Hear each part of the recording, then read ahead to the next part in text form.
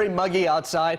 The rain has shifted east, but we could see a few more storms popping up later on today. A look at the radar right now shows all the rain now well off to the east of the Metroplex near Athens and Palestine and Tyler. It continues to move off to the east, but some heavy rain for you folks here for the next couple of hours. In the Metroplex, we've seen some really impressive rainfall totals, especially Dallas, Denton, Collin, and Rockwall counties. You see these rainfall amounts, almost 4 inches of rain in Aubrey and Denton County, Mesquite 3 inches of rain, same story in Rockwall, almost that much at White Rock Creek in Dallas.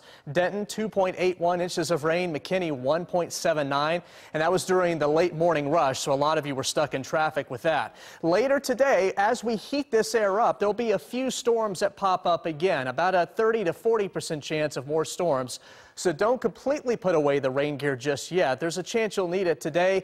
As we get into tomorrow, Saturday, and Sunday, our rain chances drop off quite a bit. So the best chance of rain is going to be today. Of course, we already saw plenty of it during the morning hours, and now we're looking at the 30 to 40% chance of rain during the afternoon. But tomorrow, Saturday, and Sunday, 20% chances of rain. Highs in the upper 90s. Looks like we'll be in the mid to upper 90s, even 100 through the middle of next week.